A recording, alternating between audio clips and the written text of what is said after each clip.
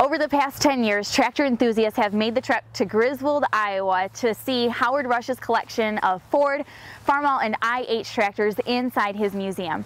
Since Howard's passing, the collection will now be offered at public auction, and you have the opportunity to buy one or several of the tractors in his collection. Here are my top picks. Check out this 1468 IH. Everybody loves a V8 engine, right? This one has injectors that run on all 8 cylinders. It looks good, but you got to hear it run too.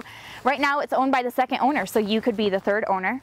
Another unique tractor is this 806 diesel. This is unique because it was the very first tractor to be sold at Wilson's, the IH dealer in Griswold, Iowa. You can see that it has the squared fenders instead of clamshell fenders.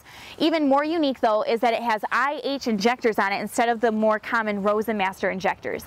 Here's some other highlights. This 1206 diesel Wheatland, a 4166 four-wheel drive, a 3388 2+2, a Super MTA, Super M diesel. This F20 belonged to Howard's father-in-law, a Cub with a belly mower, and so many more IH tractors. Now let's look at the Ford tractors. My favorite of the Ford lineup is this V8 Ford 8N. This was converted by Howard's mechanic, and he did a phenomenal job on the conversion. There's also 3 Commander 6000 Fords. One's red, the other 2 are blue.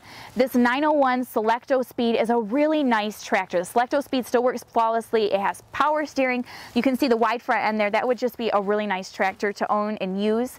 This Ford self-propelled combine is actually really unique.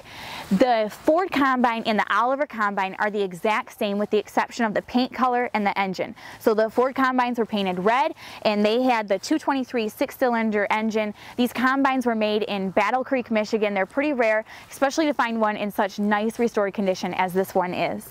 Now this auction is taking place on Saturday, November 11th in Griswold, Iowa. It's being conducted by Girard Auction.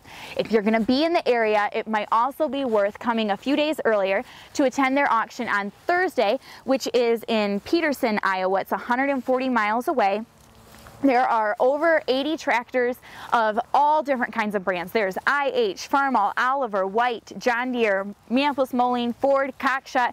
It's all represented there. Plus there's parts and equipment to support those tractors. So if you can be in Iowa on that weekend in November for the auction on Thursday the 9th and Saturday the 11th, I know you'll have an enjoyable time, and you might find some treasures that you can take home with you. So bring your truck and trailer. If you want more information, go to girardauction.com to see all the pictures.